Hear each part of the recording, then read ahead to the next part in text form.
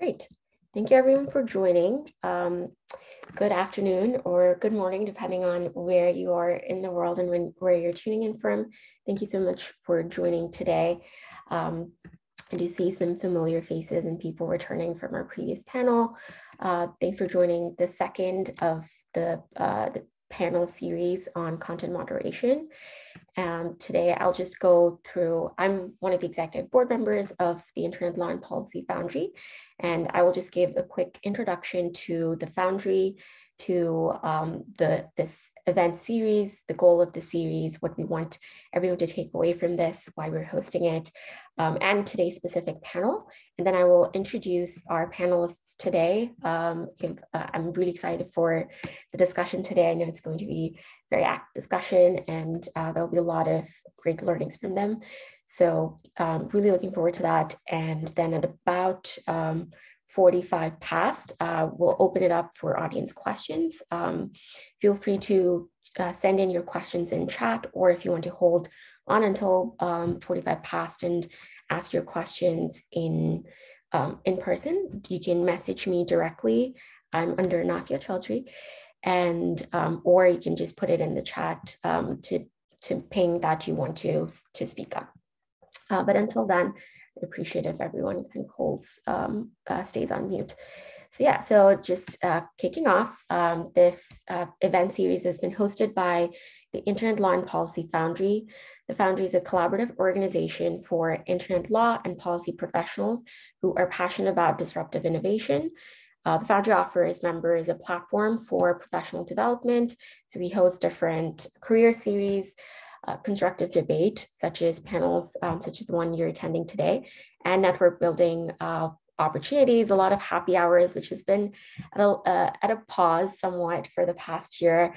And just a lot of, and the cohort includes skilled attorneys and policy analysts, all the way from industry to up to government and civil society as well, who are all eager to help shape the development of internet law and policy. And this event has also been sponsored by TikTok, Swilgen, and Microsoft. So thanks to our sponsors for making this happen. So this event series the goal of the series is to showcase content governance from different lenses. And today's panel discussion is a discussion on the prevention of hate online, hate per the definition set by platforms, their community standards, or governments, efforts by government to regulate online hate, and the importance of the role of civil society, the partnership with civil society in protecting vulnerable communities and groups and reduce hate online. So just a quick introduction to myself.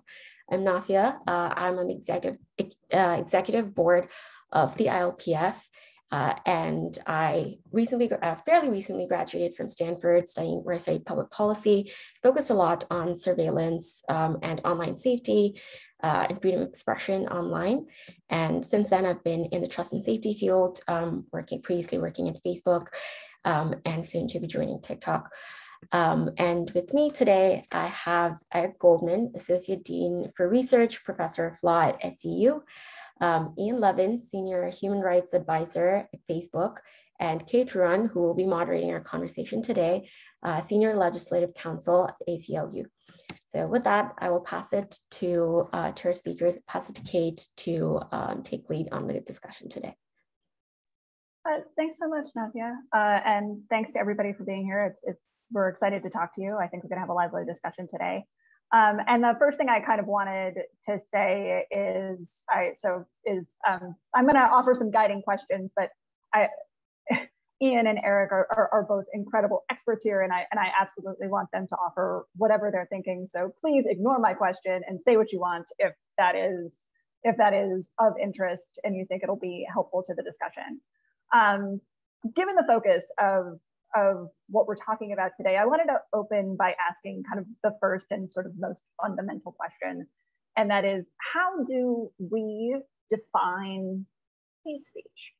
I think that there are a number of definitions out there. There are legal definitions, there are platform definitions, there's the human rights law definition. So I wanted to start by asking Ian about his perspective on the definition of hate speech, especially from the social media content moderation perspective. Thanks, Kate, and good to be with you and Eric and Nafira and Nolan. Thank you to the founder for giving me the chance to be here. This is an incredibly relevant conversation and a challenging one, no question. Hey, I mean, one of the, I think, most critical challenges we face at Facebook and as part of the human rights team at Facebook thinking about these issues a lot is that while freedom of expression is extremely well defined in international law, Article 19 and Article 20, the limits of freedom of expression are well defined. Hate speech itself is actually not defined, and there is no international consensus on what it means. It's in many ways it's a shorthand phrase, as David Kaye, the former UN Special Rapporteur on freedom of expression, said, and its very ambiguity is a problem. It's a problem because it's hard to know how and when legitimately to curtail it. And it's a problem because governments around the world use the vagueness of the definition of hate speech, as with fake news and misinformation, as a pretext for curtailing freedom of speech. And we see that around the world, and I'm sure that we're going to come to that soon. So, you know, it is a challenging question for us.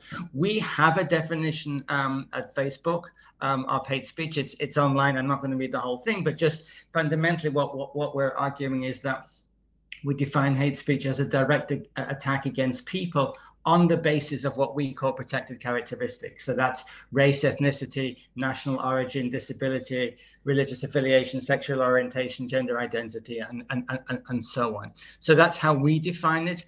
But obviously, and I'm sure we'll get to talk about this when we talk about enforcement, the context in which speech may or may not be hate speech and may or may not contribute to the likelihood of offline harm, obviously is going to vary a lot around the world.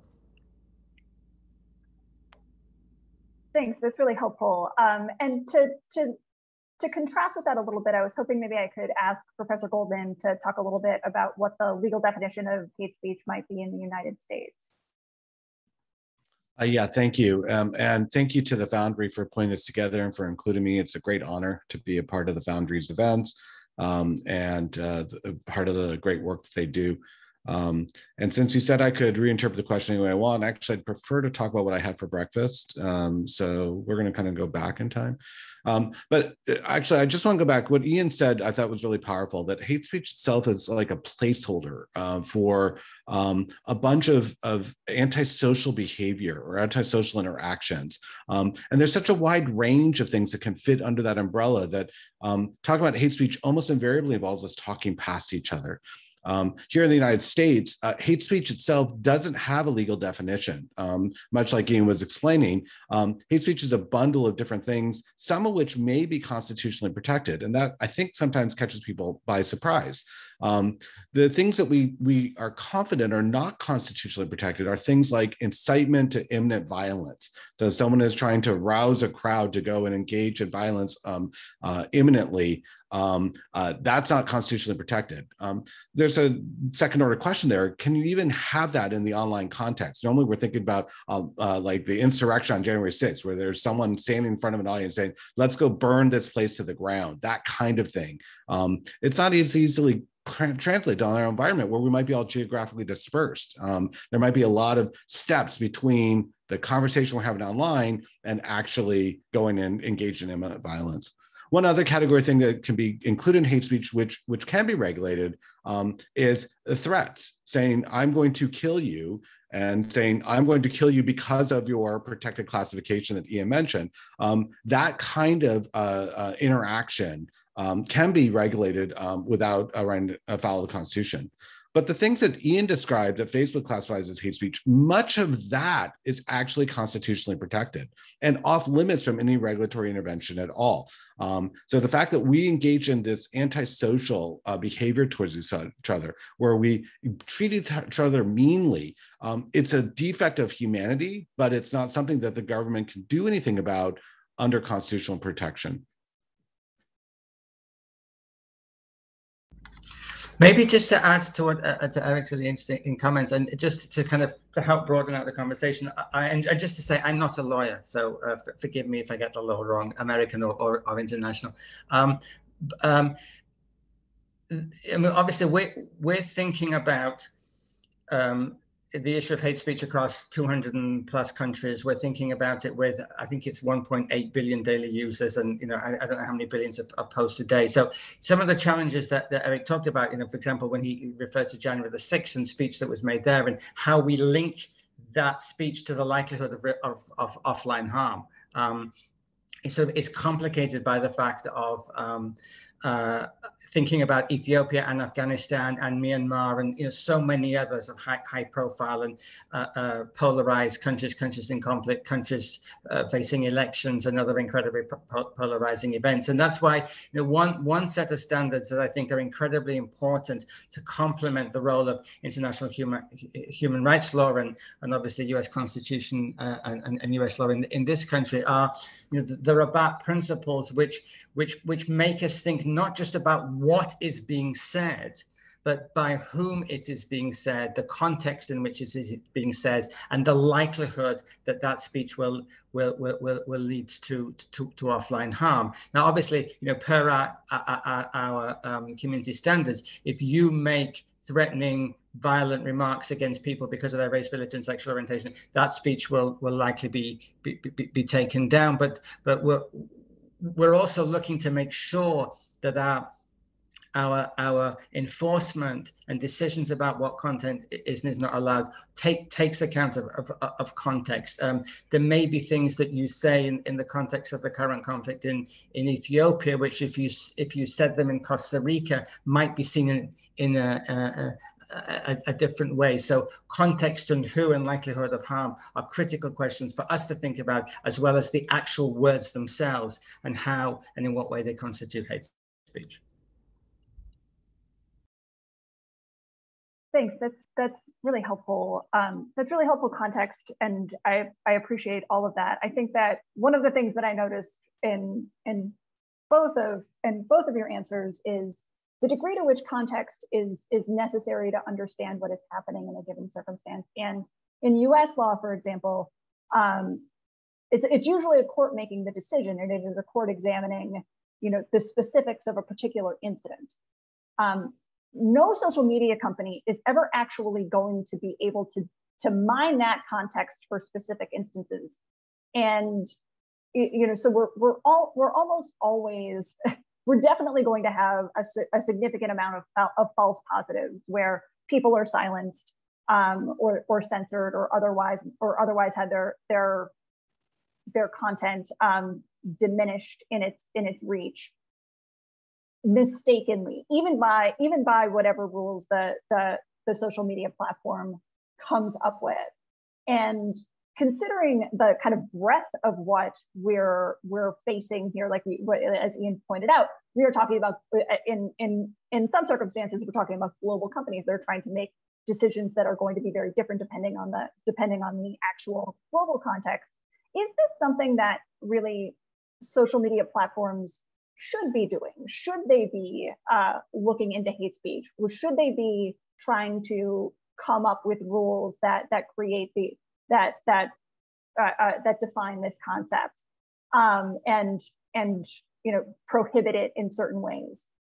Or should they not even be engaging in this endeavor? I realize that's an even more fundamental question than what is hate speech, but I wondered what your thoughts were as to why it was important that they engage in it or not. So before I answer that question, let me frame my answer to your question in the context of our human rights policy. Tomorrow is 6 months since Facebook launched its first ever corporate human rights policy. And in that policy, we made a whole series of commitments around the UN Guiding Principles on Business and Human Rights, which is kind of the key international standard for determining the human rights responsibilities of companies. And we also made a whole series of commitments to international standards, the International Covenant on Civil and Political Rights, and I won't bore you with a whole list of them all, but what was important about this about the policy was an effort to situate Facebook kind of as a leading player in the tech industry in its commitment to human rights. And in the policy, we not only set out kind of the standards that we seek to uphold, but we set out the ways in which we seek to uphold them. So we talk specifically about three things I would mention. One is due diligence. The work that needs to be done to assess human rights risks and, to the extent possible, mitigate or avert them completely. The question of remedy, and I want to come back to your question about what do we do when we get it wrong, because we have a commitment to remedy. That if we harm people, if we harm people's human rights, we have a commitment to seek to remedy that. What does that mean? And I want to give 2 or 3 examples. And then there's very specific commitments to the protection of human rights defenders, which, I mean, there are many vulnerable groups on the platform who are vulnerable to hate speech and other kinds of abuse, but we've certainly singled out human rights defenders as being a group of particular import that we want to make a formal commitment to. So, to answer your question, there is no question in our minds that both because of the kind of the Facebook values which have long existed of community and voice and safety and dignity and so on, and our human rights policy, we absolutely have a responsibility to seek to ensure that we are not used as a platform for hate speech, violence, incitement, bullying, harassment, or other kinds of problematic speech, particularly, especially when there is a risk that they will contribute to offline harm. So our commitment to address hate speech is, I think, it's clear. It's very much rooted in our commitment to human rights, even though the hate speech community standards predated the policy, but still there's no question in our mind that the human rights policy provides a critical framework. And of course we get it wrong sometimes, whether it's through automated enforcement or human enforcement, but that's not a reason not to be doing it, and certainly to be seeking to provide remedy, and happy to come and talk about that when appropriate, when we do get it wrong. So you raised a bunch of interesting issues there, and I'm going to pick off a few of them. First, you mentioned the fact that internet services often lack enough context in order to be able to situate the conversation in the community in which is actually happening. And to me, that's unavoidable. That's an inevitable part of the fact that we're asking internet services, in a sense, to act as a judicial type role without having the kind of evidence that you would expect in a judicial function. So without that evidence, of course, they're going to get it wrong. And we don't want them to build a judicial function. It takes too long. It would be too expensive. And so we just accept that they're going to make mistakes because they don't have the context. That's unavoidable. And I don't view that as a failing. And I think that there's a tendency, especially among regulators, to say, well, if you just tried harder, you would make fewer mistakes. And really, the context problem is so intractable that it's not a will or a commitment problem. It's a information ecosystem or ecology problem. The question about do we want internet services to be regulating hate speech? I think a lot depends on what we might call the level of the player in the stack of communications. So, for example, we've seen efforts to deputize various players in the ecosystem to enforce content standards. Some of who are not in a great position to enforce it. So sometimes we see pressure put on domain name registrars, or we see pressure put on to web hosts who are simply providing storage space and internet connectivity. Or we see pressure put on internet access providers. And these players aren't at the end of the conversation. They're facilitators in the middle of the conversation, and asking them to go and try and enforce hate speech rules creates a lot more risk for 2 reasons. One, they have even less context. And 2 is that they have poor remedies to fix the problem. So it's not like Facebook has a wide panoply of remedies that they can deploy. Whereas someone like a domain name registrar, if they try to get involved, all they can do is basically turn the switch on or off. They can either keep the domain name up or they can turn it off. Those are the only 2 choices. And so asking them to try and mediate the conversation with such a limited set of remedies is going to create even more problems.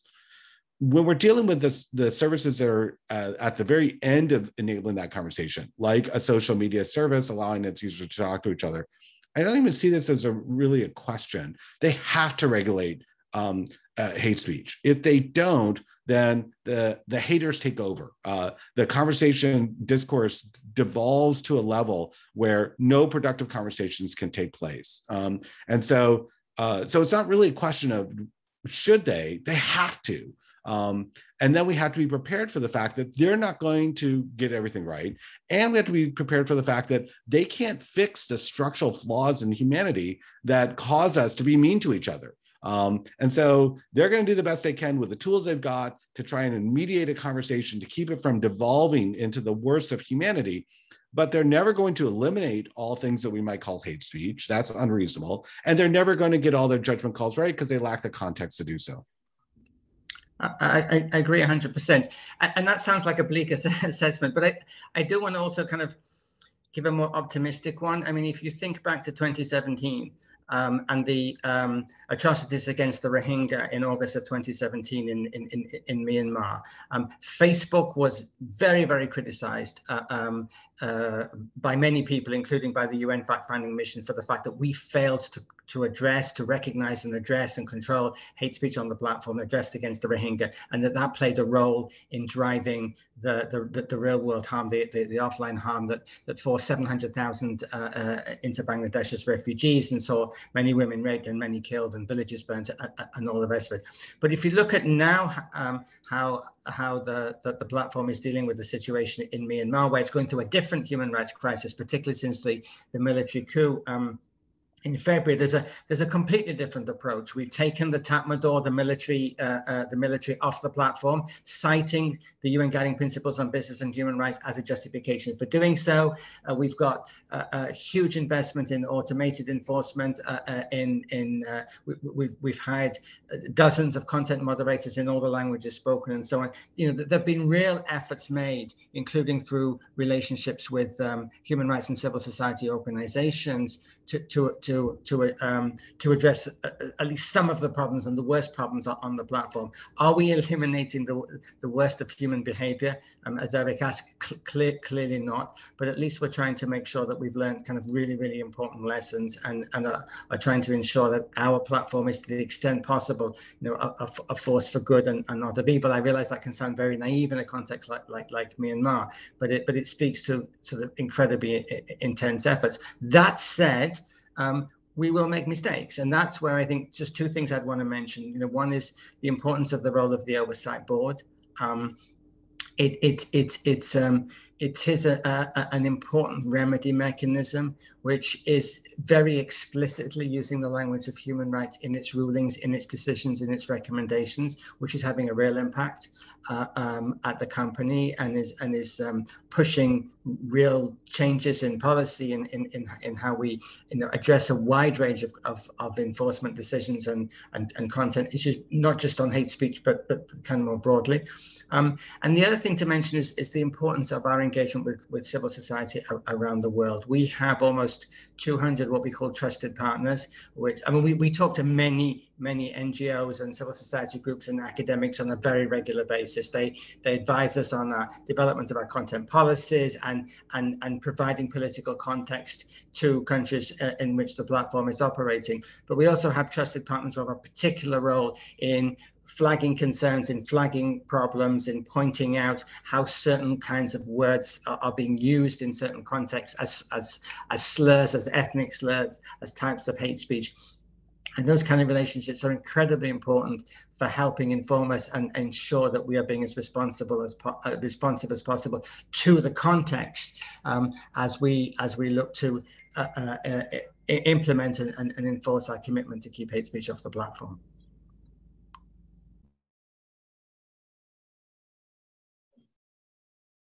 Thank you.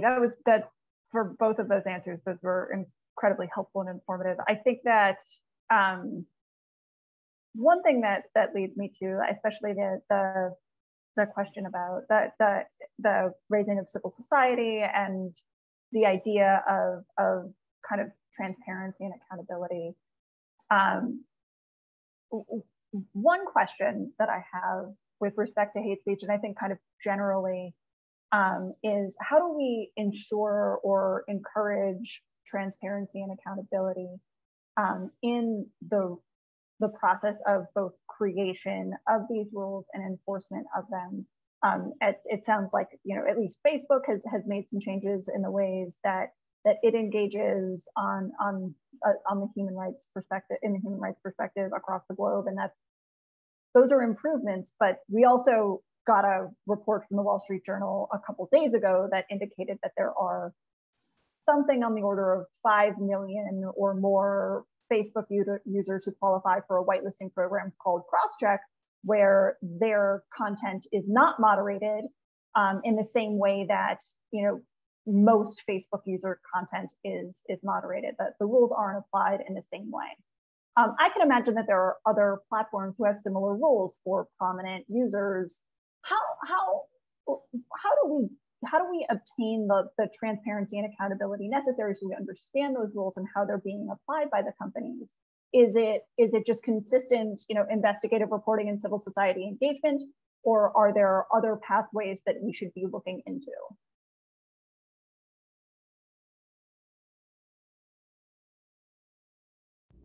Eric, did you want to go first?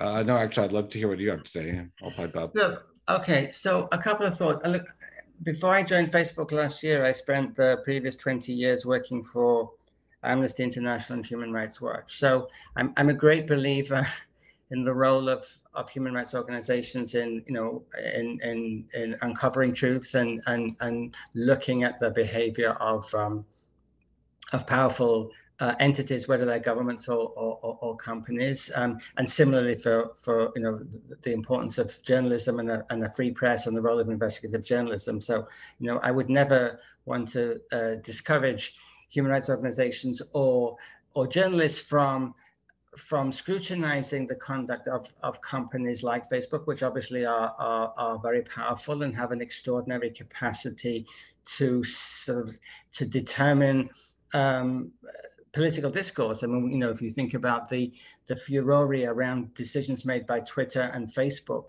to suspend Donald Trump remove Donald Trump from their platforms, whether one agrees with those decisions or not, or whether one thinks that those decisions should have been made a long time ago. The fact is that these companies have an extraordinary capacity to determine political discourse, and that gives them a tremendous amount of power. So external scrutiny is important, but clearly also we need to ensure that we are as transparent as possible about both our standards, how the standards are defined and how they're enforced. And I think we have made good progress. We never go as far as people want, but there's a lot of information on the website, both about the community stands, a lot of detail that explains that, but also the quarterly enforcement reports that we put out give a lot of information about how content was and wasn't taken down, how much of it was taken down through automation, how much not. And over the next 6 months, we will be releasing the first of what will become our annual human rights disclosure reports. That's a commitment that we've made in our human rights policy to do an annual human rights disclosure report, where we hope that there will be an additional layer of transparency through explaining not only the commitments to human rights that we've made in our policy, but how we've implemented it. And we hope to provide quite a lot of detail about what we're doing around due diligence, what we're doing around remedy, what we're doing to protect human rights defenders, and what we hope to do in the future in order to strengthen our commitment to human rights and our capacity to uphold it. So I think internal work and external work are both incredibly important as we think about transparency for what are obviously very, very important and influential entities in many societies around the world. And I think about this issue about both transparency and accountability as a pretty dynamic one, where we're still seeing a lot of iteration and evolution on the part of internet services. Obviously big players like Facebook, but also even small players that you may not be interacting with, but have their own niche in our society. We're seeing a lot of innovation in this space. And so I feel like the story is still being written, that we're still learning from each other. What is it that we need to do internally at the internet services to best cater to the communities while balancing a lot of conflicting interests, as well as across the industry? What are the best industry standards that we can adopt and learn from each other and say, you know what, this works to solve this problem, or this doesn't work, and don't try and try it yourself. So for me, I think, if you take a snapshot and say, have we achieved the kind of transparency and accountability that we hope for in our society? I think most of us say no, but I think it would be a mistake to assume that we've finished the story development. And so, I think that's where your question, Kate, really raises. What more do we need to do to help advance this story? There's no doubt that we've seen the effect of civil society in pressuring internet services to improve their practices. What I haven't been able to wrap my head around is, how do we get more of those voices sitting at the table in the decision-making process within the companies, so that we can have the companies better anticipate these issues rather than wait for them to come out and then to get all the pressure from civil society or investigative journalism or government. Having people like Ian internal to Facebook, I think, is a movement in that direction. But there's so many different voices that need to be at the table. And I don't know how the internet services are going to accommodate that, but I think there's no doubt they have to do better on that front. In terms of the fast lanes for influential figures, I just want to point out two things. One, for me, it's really, really damaging to have the people with the biggest voices held to lesser standards, because those are the people who are by definition more influential, more likely to set community norms. They should be held to a higher standard, not a lower standard. So for me, I don't really understand that entire model, but I think it's kind of a reification of power in our society generally. The powerful people get more preferential rules, and we see that in every internet service as well. But I do want to point out one class of powerful people who do get preferential treatment all the time that don't have any accountability or transparency in their efforts to do so, and that's the government. The government leans on internet services all the time and says, could you just do us this favor? And it's those requests that we don't really have great visibility into what's being asked and how it's being responded. The transparency reports don't fully answer these questions. And the government is always the one that has the biggest stick. They have a way bigger stick than civil society or investigative journalists have. So when the government makes these kinds of requests and favors, to me, that's actually a system defect. And that's the thing that I want to figure out how we can better curb. Can I just...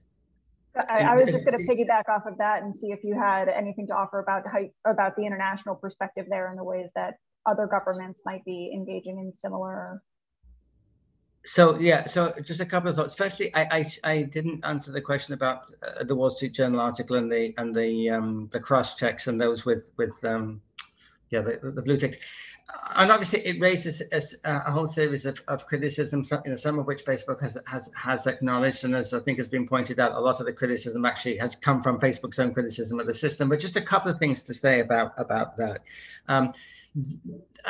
There is no difference in the rules that are applied to different actors. The fact that one is cross-checked because one is a VIP, and I'll say more about that in a second, doesn't mean that you have different rules to play by. It just means that there is a greater degree of scrutiny to ensure that the right decisions are being made. Now, in some cases, there's no question that led to delays in decisions being made, and that is a problem. Justice delayed is justice denied, as we all know. But the rules are the same. And the other point to make is that cross-check people are not necessarily the most powerful. In some instances, we cross-check human rights defenders and investigative journalists precisely because they're not the most powerful, precisely because they are the most likely to be abused online. And we want to make sure that we know who they are. And we want and we fear that their accounts may be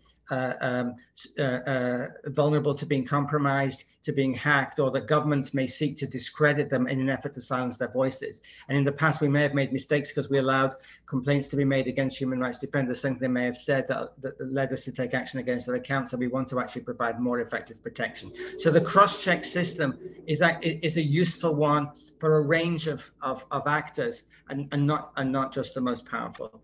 I mean, in terms of the role of governments, yes, and we could spend hours talking about this. And let me just say in a couple of sentences. I mean, there are real concerns around the world at ways in which governments are using the language of hate speech and fake news and misinformation as a pretext. And we've seen this a lot during COVID, obviously, as more people's lives have gone online in particular. But we've seen governments, introducing regulations and legislation that seeks to limit the ability of social media companies to protect human rights online.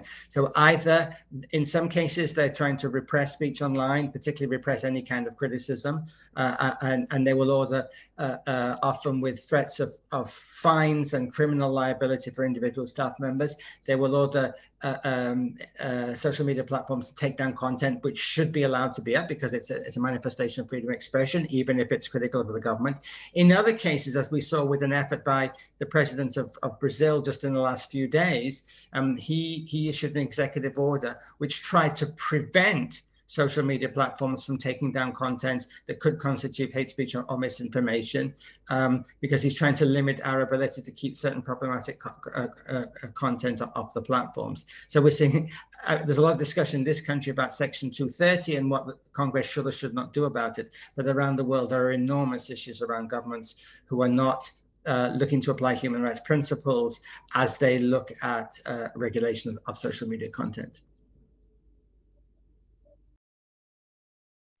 A follow-up to your last comment then is, are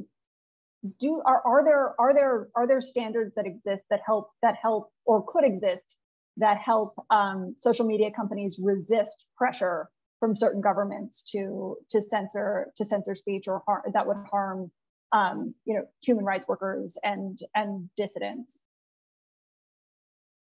So we're a member of the GNI, the Global Network Initiative, which is which brings together tech companies and human rights groups around protecting freedom of expression and privacy online. And there are a series of rules and standards and commitments that we have to live up to as part of the GNI, which exists to protect the rights of users. And sometimes we'll get a takedown request from our government.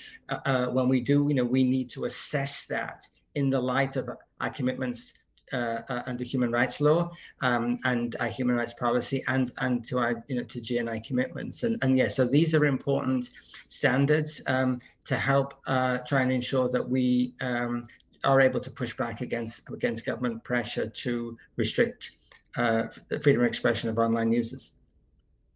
And I think GNI is great, but I don't think it answers all the questions that we need to answer. And I think, Aaron, Kate, you really just asked really, I think the most central question for the future of the internet, which is we should assume that governments, if given the flexibility to do so, will engage in censorial efforts. And things like hate speech as a category of antisocial content is, as Ian explained, a great tool for governments to deploy their censorial agenda while having this fig leaf or this a veneer of complying with the rule of law. There was a time when the United States actually was a leader on this front and actually going around the globe and trying to push back on repressive governments and saying that their efforts were not consistent with our understandings about civil rights and civil liberties. But in the United States, we're fighting the same battle here. And in fact, we have two states, Florida and Texas, that have passed laws that restricted the ability of internet services to fight against hate speech. So we have no more moral standing in the globe, and we're not even trying. So who is going to push back against government's rapacious demands to engage in censorship? Answer, we as the citizens are the only ones who have the chance, and we don't have enough power to fight the government on that front. So this is, I think, the reason why the entire fate of the internet is really hanging in the balance on this very question. If we cannot figure out a way to fight back against government censorship using something that sounds good, like fights against hate speech, the governments will win that battle, and they will decide what we can say to each other in ways that will not be advantageous to us as citizens.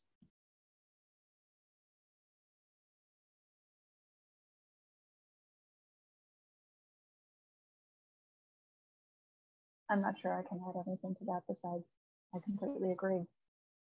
Ian, did you have a response or anything to add on to what Professor Goldman just said other than just nodding? Yeah, that's, it's 12:44, so I didn't know if we wanted to turn to questions from the audience. Yep, thanks so much for flagging that. And yeah, we do have a couple of questions from the audience and can open up the questions. I can read them out if that's easier for you all. So the first question that we received is from Jared Jenkins. The question is, do we think there are groups that should be protected that currently aren't protected by social networks? I believe this would be more towards Ian. For example, the unhoused community.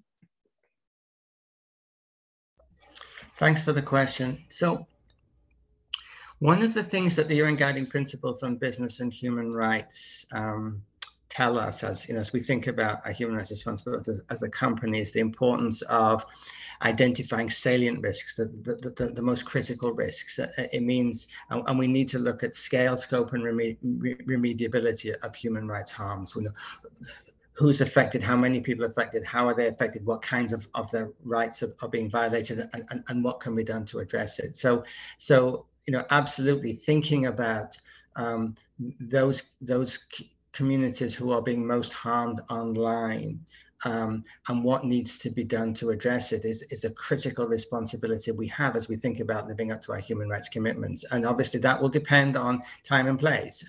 It usually means, not always, but it usually means racial and religious minorities, women, LGBTQ communities, people with disabilities, human rights defenders, opposition activists.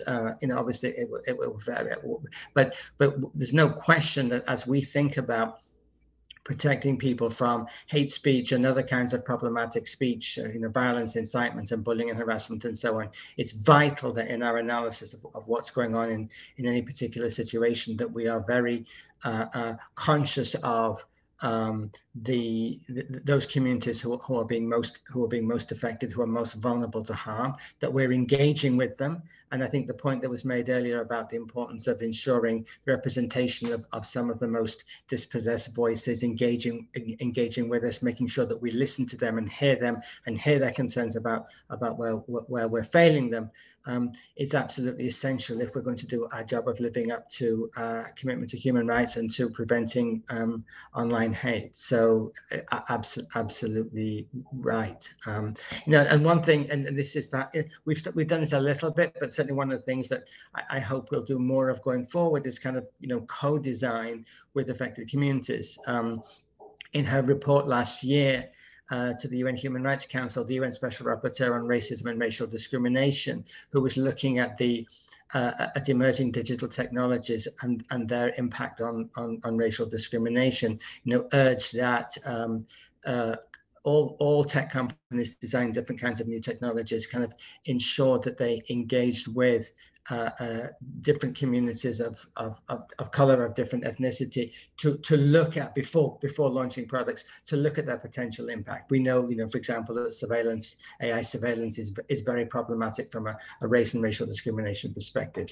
So building that into the development and ensuring that a due diligence is done around potential impact on different communities, particularly the most vulnerable and dispossessed communities, is a critical responsibility we have. If I can add, this is, I think, directly responsive to the question asked earlier about the role of civil society. This is absolutely a place where having organizations that can call attention to problems that are being created in the community can raise awareness. And so that's not the only answer, but this is a great example of a place where those communities that aren't getting the justice they deserve can actually advance their issue better. I do want to continue to kind of push on the need for transparency, however, in these discussions, because I agree with flexible rules. I agree with trying to identify marginalized communities and the most dispossessed among us and focusing on their needs. But when we're creating these things, there's also the possibility for people of power to come in and for groups of power to come in and make similar requests for themselves. And we need to know if that is happening, and the degree to which, for example, there are special rules being created to protect the police, which I do know some social media companies had special rules to protect police from quote unquote doxing. And that made it harder for people to use those platforms to call out those police officers for engaging in repressive behavior to marginalized communities. So that we need transparency and consistent accountability and consistent discussion with social media platforms, so that we don't create circumstances where groups with a ton of power, like the police, are claiming to be dispossessed and getting special treatment as well. Thank you to all of you for answering that question, providing your input. I think it's really important. Like, data governance is especially important since it can exacerbate a lot of the inequality, whether it's socioeconomic inequality or just power inequality as well, and just exacerbate that dynamic. So it's just really important to constantly kind of check and keep all the different stakeholders accountable in the space. Moving on to the next question. So next is from Jess Myers. So the question is, standards development was mentioned. What orgs, groups, or current initiatives would you highlight in this space that are doing content standards development work on this hate speech or extremist content besides GIFCT? In other words, who should industry be propping up and working closely with?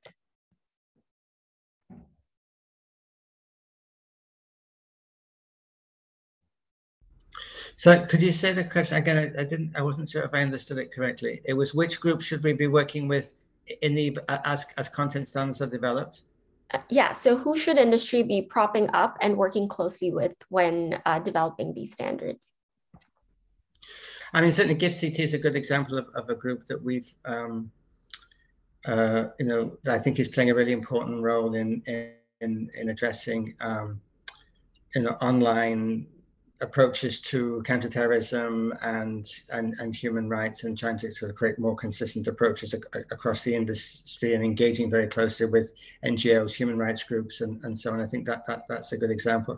As I mentioned, I think it has an important role to play. I was actually thinking less of kind of coalition groups and just more broadly, when we develop our community standards, and revise them, and on a very frequent basis, we're engaging with a wide variety of civil society groups, specialists and experts in particular areas. It may be on public health issues, it may be around human rights issues, it may be on environmental issues. So it's hard to sort of single out individual groups. We look very broadly, both to academia as well as to kind of think tanks and policy groups and activist groups, to try and get inputs as we do sort of development of our community standards and thinking about content moderation. It's a very broad range of actors. I'm sorry, that's not a very satisfactory answer, but it genuinely is a really broad range of actors that we're engaging with really on a daily basis. I just want to make sure there may be some audience members who are not aware of GIFCT, and I think it's actually quite relevant to our conversation here. I'm just going to say a few more words about them. GIFCT is a global internet forum to counteract or combat terrorism. And it's basically a block list where identified items of terroristic content are hashed, and then that hash list is shared with other internet services to identify those items of content and block them.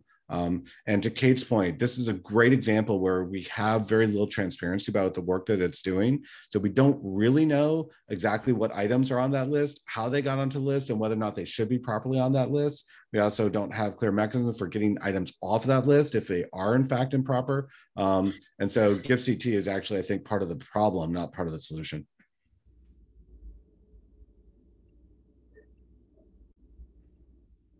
I mean, I think there's a ton of really good research being done out there. I would look to the Berkman Klein Center at Harvard that's led by Joan Donovan. The work of the Center for Democracy and Technology, they examine content moderation practices all the time, as does the Open Technology Institute.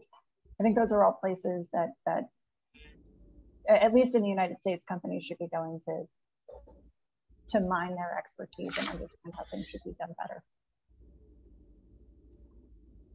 Also, EFF, the Electronic Frontier Foundation. Great. Cool. Ian, were you going to jump in and add anything to that? Okay, cool. In that case, yeah, thank you for chiming in. I'll move to the next question. The next question asks, since hate speech is not well defined, as mentioned who should be assigned this role to actually define it well?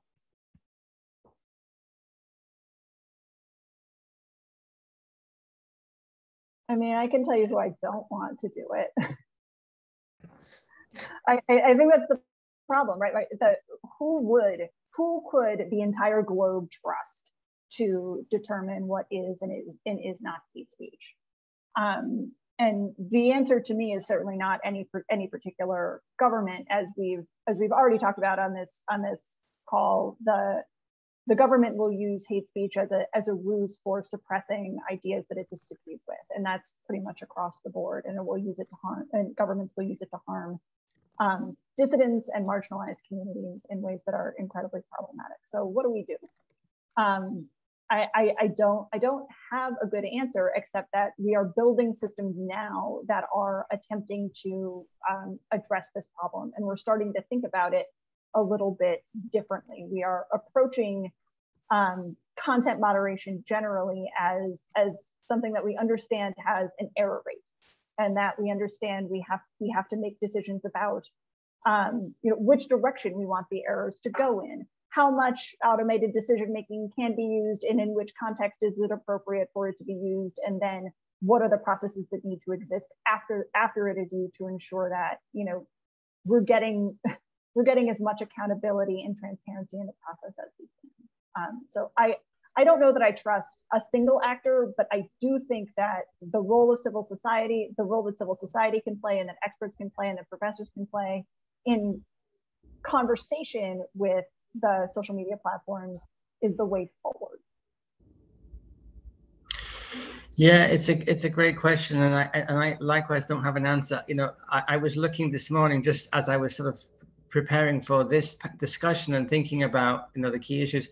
I took a quick look at the UN Secretary General's strategy and plan of action on hate speech, because the UN Secretary General, maybe that's a good place to start if we're thinking about creating an international consensus on what is hate speech and what should we do about it.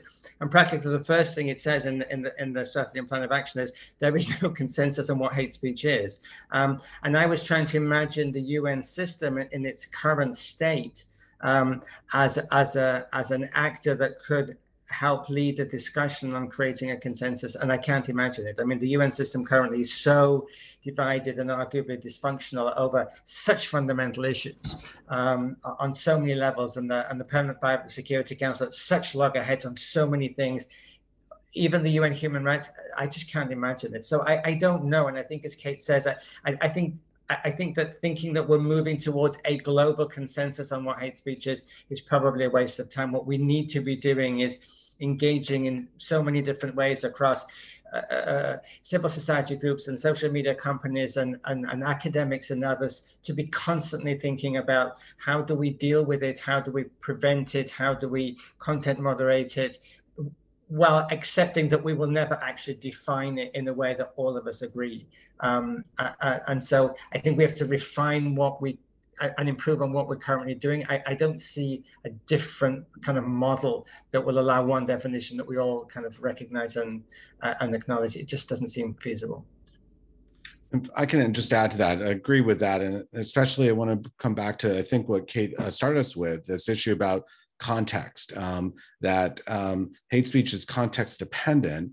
And so really, I think the idea of having this monolithic definition of hate speech that everyone would agree upon and that all services would apply equally, I don't think really makes sense. And so for me, each service should define hate speech for its own service, which what Facebook has done. He started us off with that point about how Facebook was defining it. And I'm fine with Facebook's definition, and I'm fine with other services defining it differently. And to me, I think then each service should define it for their community, having the context that's available to them, and trying to shape the kind of conversation that they're hoping to shape.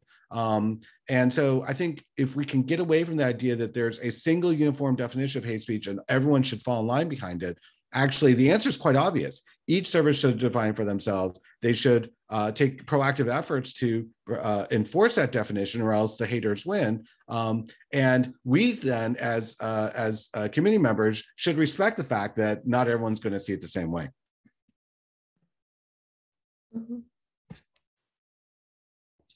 Yeah, I know we're at close to time, just a minute left. So unfortunately, we'll not be able to get to the rest of the questions. Sorry about that. Feel free to send over some questions to me and can pass them to the speakers to get their input. Other than that, thank you so much to the speakers for joining. Thank you to our sponsors, TikTok, Zwiljan, and Microsoft for sponsoring this event. And today's event was focused on hate speech moderation. We discussed a lot about how to define hate speech, who we don't want to define hate speech, which is, we mentioned a lot about governments defining it. And the next panel will be completely focused on what then the government's role is in content moderation. Where is it that some of our current policies, say specifically in the US, they're performing or failing in tackling some of the fundamental issues around content governance. We will have some great speakers, including former UN Special Rapporteur David Kaye, who Ian has mentioned a few times today.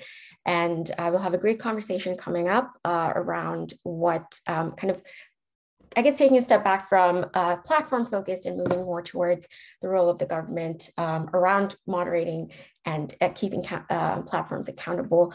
But again, thank you so much to Kate, Ian, and Eric for joining us today. And thank you to everyone in the audience for joining. Yeah, feel free to register for the rest of our panel, and you will also find the recording for this as well as all the other panels in our YouTube channel once you've registered. So yeah, thank you so much, everyone. Thank you. Thanks so much. Bye-bye. Thank you.